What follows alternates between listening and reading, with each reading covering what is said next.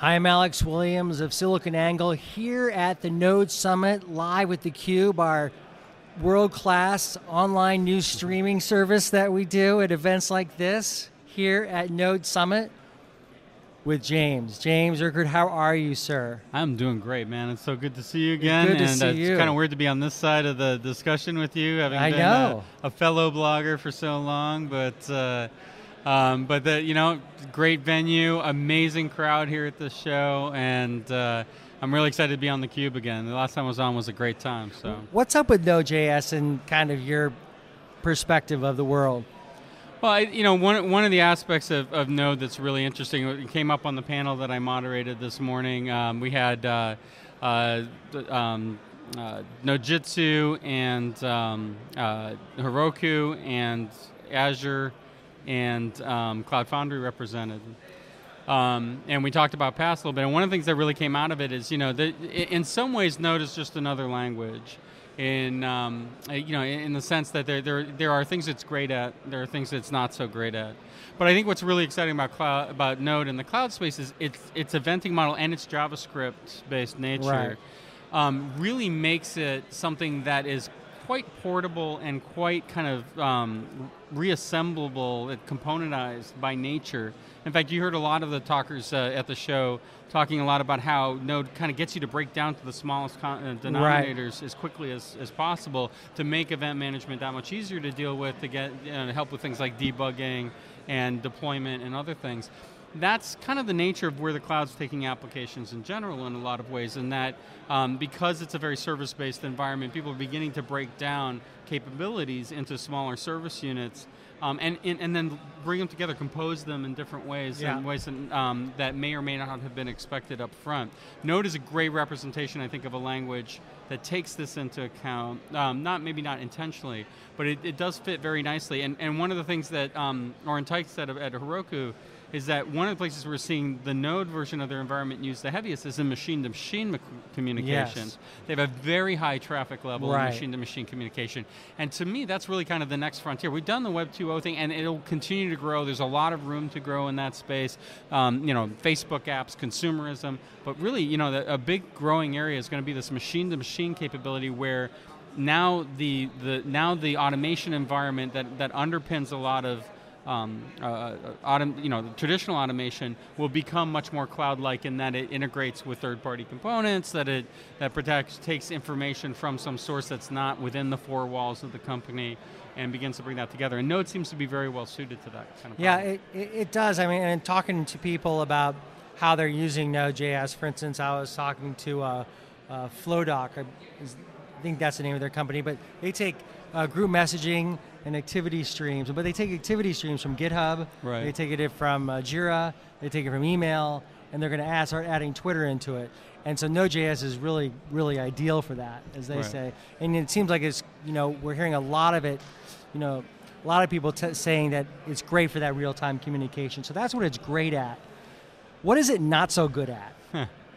Well, I think when you get into situations where thread control, where concurrency and managing what's happening from a concurrency perspective gets to be a little bit more detailed and a little bit more finesse-oriented, the kinds of things that like an Erlang would do really well. Okay. I think that's the point at which Node's eventing model means it's much less predictable about what's going to happen when, or whether you're even going to have work that is stacked up, intended to be completed, but it's not completed yet, right? There's not that serial nature to it. It's much more about sort of the flow of information through different things, taking their part of it and then passing it on to the next thing.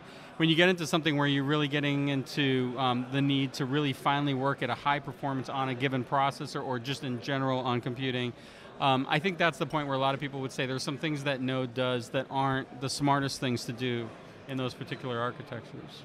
That's interesting. I mean, that really then speaks to the need for really good tools, doesn't it? To really be able to see what's happening, with a deployment. For instance, I mean, I think about, Joyent and the data visualization tools that they have, really to kind of see what's happening inside the network. And it's a big reason for something like EnStratus to exist as well, right? So tell me, let's talk about that. Yeah, so EnStratus is is the leading enterprise cloud management solution. And by cloud management in this condition, the situation, what we mean is the consumption of cloud. So as opposed to being something that delivers a cloud service, we're about how do you take your applications and consume cloud services in a way that is under control, allows you to do some governance around who can do what, potentially financial controls, you're making sure that people are only consuming as much budget as they're supposed to be consuming for something. And these are the problems that enterprises deal with when they look at cloud that are very, very, they're exemplified by the enterprise. A big difference being, in a Web 2.0 space, typically you have a few development teams. They have some number of processes, they're growing number, but they're still a well-managed number of processes. And the idea is they have to scale these things across hundreds or thousands of nodes. Right. The enterprise problem is they've got hundreds or thousands of applications. Right. Each of which may scale on an average need of 5 to 10 nodes. Right. Right? But the problem is each of those applications have different owners, they have different requirements, they have different budgets, they have different compliance constraints that they have to meet, policies they need to apply to the cloud environments that they run in. And so it's that bringing together the governance and the automation of the application from the application's perspective in a multi-team environment, in a in an enterprise environment that we really focus on. And so we give you, basically the one way to think about it is as a console for managing and operating applications in the clouds that you consume for those applications. So managing those applications inside the enterprise, and we're hearing a lot of popularity for Node.js in the enterprise. Is that one of the, that's one, you just outlined, some real reasons why, it has viability there. What are some other reasons that you're seeing? That they're talking about. That enterprises are talking about Node in particular? Yeah, again, I think when you look at the types of applications in enterprises, they span the full gamut end to end. One of the things that's happening is the cloud has introduced the ability to build some applications that were economically unobtainable, frankly, in the past. So a lot of big data. Right. A lot of the excitement about big data comes from the fact that you can now experiment with processing data in certain ways. And if it doesn't work out, you release the resources back into the public cloud or private cloud environment and you try something else. Right. And so there's a lot of agility and experimentation, a lot of things. Node fits into that really well because it begins to give you a very componentized way of thinking about the world so that as you have components that are successful, you can continue to use them, even turn them into services themselves.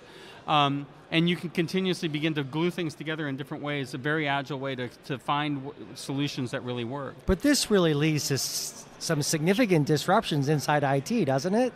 Well, absolutely, but it's an interesting way it's an interesting balance. One of the big problems that's going on is we're shifting from a server-centric operations world in IT, where IT was, their number one thing was primarily operating servers to make sure that the applications got delivered and were available. Mm-hmm. We're shifting from that now to a world where instead of getting the server, putting the OS on, putting the applications on, assigning your identity to the server, hooking it up to the network, and measuring server things like CPU utilization and memory utilization, we're beginning to shift the picture a little bit to an application-centric world with cloud, where when I come to the cloud, I don't come with a server, I come with an application. And by application, I mean it's some combination of code, data, and/or config, and/or policy, that makes up something that turns that cloud service into something that's useful for a specific purpose, a specific application for your business. And so from that perspective, one of the things that's happening is that there's still a need for a lot of the things that IT did, but with a different focus. You still need operations. Right. You still need overall architectural advice in terms of how to put the pieces together into a system that's going to work and that's going to survive. Right, that data design, the data management. To a certain extent, you still need all those things, although I would say that trying to do one data model for the company is kind of a dead thing in the cloud world. Because if you integrate with one third-party service, all of a sudden they're defining data that you don't have in the data model. And if you change that, then your data model is constantly changing. I think, though, the idea of having an idea of what the components are, what the data is that's available overall in the organization, having, most importantly, an API layer that allows you to then bring together the pieces that you want in one way or another, and that API could be, direct call APIs, REST APIs, it could be events. So it could be any number of things. So how is this representative of this evolving DevOps culture? that, you know, I mean, there's a lot of marrying here of like developers and operations here. Right. It seems to be quite representative.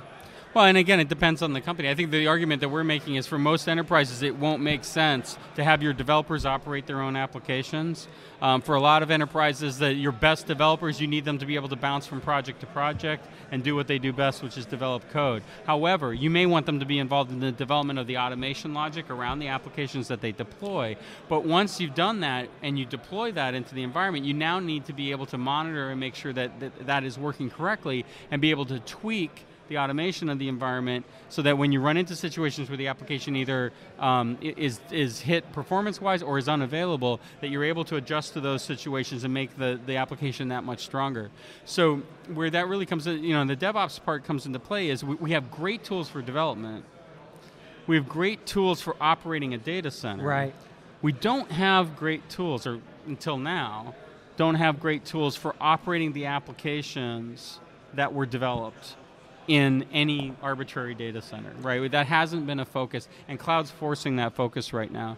And so we think we have a really important solution that almost every enterprise is going to need, from the perspective that you're all going to have applications running on multi-cloud. What's that solution? Tell me about it. Well, I think, again, I talked a little bit about what EnStratus is about, but really, you know, we offer a SaaS version of the environment, on-premises version of the environment. It's basically that gives you the ability to sort of say, define what your application looks like, define what the components of the application are, how that can be brought to bear into the cloud, and what are the configuration scripts that need to be executed in different situations? What are the right configuration scripts for one cloud environment versus another, and how can I make sure that those get triggered? All those nuances. And then do all of that in an environment where you can define, this is the team that should be allowed to launch servers for this application. This is the team that should be able to stop the application or start the application, or start components of that. This is the budget they have to work with. So for this particular part of the application functionality, they're allowed to have up to 50 servers, and if they go higher than this, then we need to go address that and figure out what that means. It also has some feedback mechanisms to make sure you understand what the application is doing in the environment. And by the way, when I say environment, it could be one cloud, it could be any one of the 14 that we support, or it could be multiple clouds, so that we can help you deploy that same application to run, say, one tier with some of it running on Amazon and some of it running on Rackspace, so that you get that increased availability, even if one cloud entirely goes down, or cross regions, or whatever it may be that you want to do.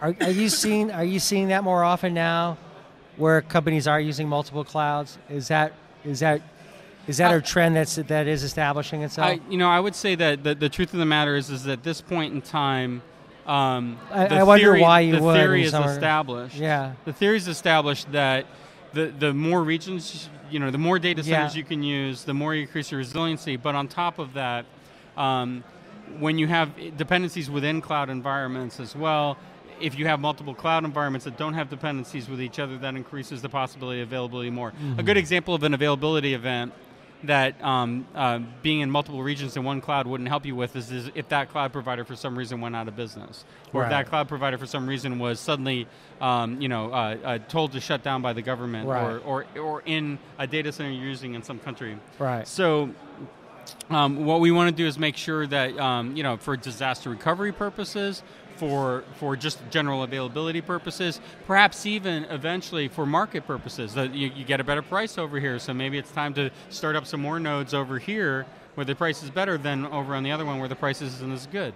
Yeah. Those kinds of things are things you can do when you have an environment that's independent of the clouds that you're operating against, but they can actually operate an application against that cloud.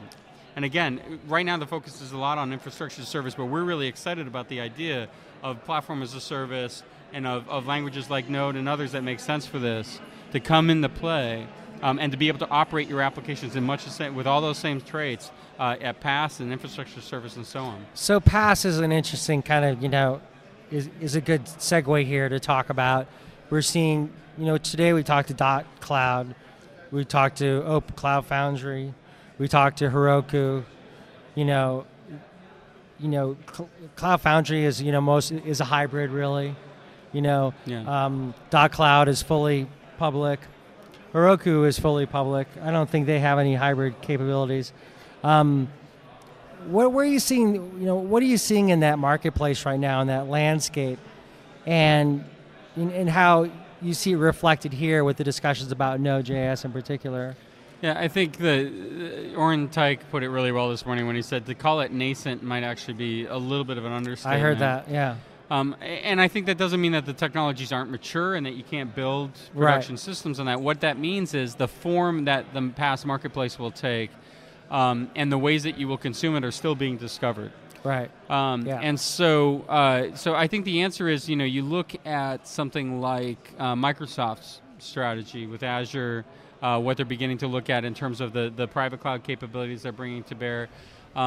You look at what VMware is doing with Cloud Foundry. You begin to look at what the possibilities are with someone like a Joyent, or even potentially with Heroku.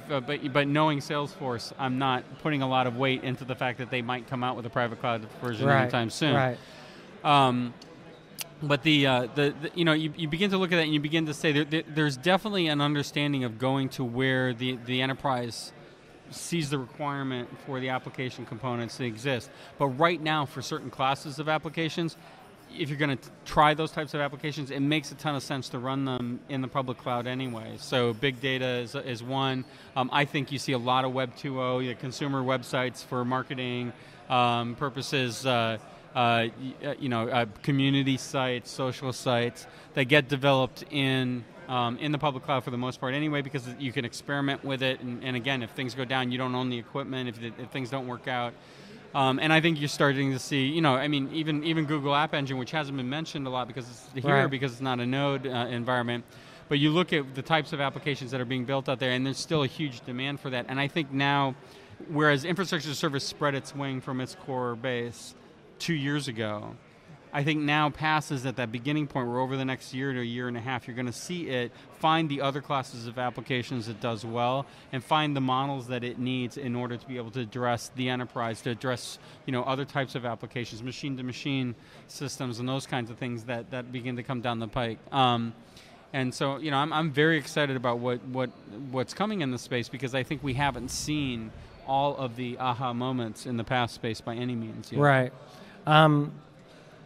The issue that we hear about is, these business critical apps, and that's been discussed as something that enterprises aren't willing to do, but there is more movement, isn't there, toward starting to use, maybe, I'm not sure what the environment would be for it, but are you starting to see examples of business critical apps? There's SaaS applications that use business critical apps, but I'm thinking about the 20-year-old systems that companies have been using, and they're thinking, wow, this infrastructure is just costing me a bundle. Yeah, I don't think you can look at it that way, because I think when you look at core systems that are, they're core to the business, but they're not differentiating, the decision to go grab a new environment to run something that you've already made the investment in is a lot harder to do that. You right? can't rip and However, replace.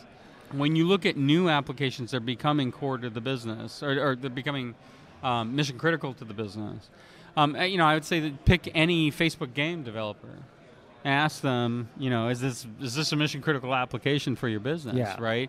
And there's a ton of those that are running in platform as a service environments, infrastructure as a service in general. You look at the big data and how it's becoming increasingly important to business decision making, to financial services, to even government. And you begin to say, some of these systems are becoming mission critical. They're right now they're not they're not context. Excuse me. They're core. These ones are the mission critical ones. The context ones that I was talking about earlier, I think I used the wrong word, but those applications are those other applications will be slower to move. Although the SaaS world, I think, will eat those up. So I don't think you're going to see a lot of people develop new non-differentiated applications in the cloud. I think they're going to find people who built those for multiple tenants. Well, that makes sense. That does speak to a direction for platform as a service when you put it in those terms, in terms of the context of what is really mission critical. Right, and I think one of the things that I've argued, and I've backed off of this, but for a while there I was arguing that the only pass that'll really survive in the long term is pass on SaaS, meaning platforms that were built to extend SaaS environments, because that's where the data is, right? So the data that you gather, that's your core customer data, that's your core sales data, that's your core ERP, resource planning data, that stuff ends up in a SaaS environment. You're going to want to write the applications that consume that to do your mission, your differentiated stuff. Against where that data resides. I think there's a little bit more to it when you look at different kinds of businesses. Some will actually use standalone PaaS for certain types of applications, and it makes sense to do so. But I also still think that, when you look at a Force.com, you have to really respect what Salesforce did early on there in understanding that there's a lot of businesses built on Force.com that are built on Salesforce.com data, and that are quite successful. And I think that's something that will begin to expand out, and you'll see a lot of, this is why Cloud Foundry is somewhat interesting to me, and Microsoft to a certain extent as well, is not only are they multi-language, but in reality, they could take the exact same platform and have, have somebody in a SaaS world spin up a Cloud Foundry PaaS to support their platform, and have me have my local enterprise Cloud Foundry environment, and I can then pick and choose how I distribute components across those. It just passes the data into the application where it's integrated. And you just put the code where you want it to go, and it's consistent, in theory, consistently operated and executed across the two different environments. Then Salesforce.com looks pretty smart then. I think Salesforce.com is very smart. They're not the only smart company in the space, but they're the one that comes to mind. You have to look at them. You have to look at them when you look at SaaS. And sort of the leadership in defining the space in the same way that Amazon really has defined infrastructure services and services as infrastructure. I think you've got to really give Salesforce credit for defining this is what a true software as a service environment really is and really operates. And there's still sort of the benchmark by which I personally, and I think a number of other people, compare other SaaS environments against. Doesn't mean that some of the others don't hold up quite well against them, and it doesn't mean by any means that they're the only game in town when it comes to CRM or enterprise software in general. But boy, they've at one point in time I said Microsoft and Google were the two companies I looked at that I would put money down that 10 years from now they'll still be a major play. Yeah. Now I would include Amazon in that picture. I'd probably push Google down a little bit, although they're getting their legs back again, so they'll be back. But I put Salesforce in that place. So I'd say Microsoft, Salesforce, and Amazon. Those are the three companies Not that VMware? 10 years from now. They have a lot of great technology. They obviously had a blowout quarter yesterday, right? So I could be wrong, and I may change my mind about this. But in reality, right now, their business is still largely VMs. And I think they have yet really to prove themselves as sort of having defined a space in the cloud space that really makes them a marquee player. Do you think they can move up the stack? I mean, that's obvious. You see well, they're going to do that with Cloud Foundry. I think Cloud Foundry and SocialCast. And Cloud Foundry, in my opinion, will probably change that story. The one thing they have in their arsenal, in my opinion, that will really change the story for them in cloud is the success of Cloud Foundry and their ability to build a business around Cloud Foundry. I think it's a little early to declare victory there, though. But they did it was a very phenomenally smart risk for them to take to do Cloud Foundry. It's interesting about this discussion about platforms as a service and the SaaS integration and this rise of really these developers who have just become just such a force in building apps, be they independent or folks who hack after work, and stuff like that. That's the driver, isn't it? Isn't it? I mean, yeah, I've got to say this may be one of the first real movements where startup success with a new approach has put significant pressure on enterprise. If you look at a lot of what happened with web in the early days and client server, it was the success of enterprises in beginning to really identify how to use hyperlinking, how to use client server, right? Those things generally came out of the overall enterprise world trying to solve problems for the enterprise, and then they bled out into, hey, wow, this creates a whole new marketplace for websites.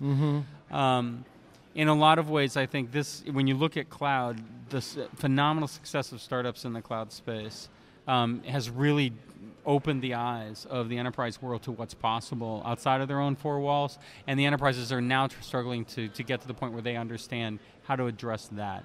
and how to take advantage of the same things. You see it in big data already. I think there's been a lot of success in big data, and a lot of enterprises beginning to understand that there's value there to be had. Infrastructure as a service to a certain extent for certain types of apps, but I think that we're seeing we're going to see an explosion from enterprise of beginning to understand what it means to them to be able to be very component based in the approach to AT, very application focused rather than server focused in the way they do things.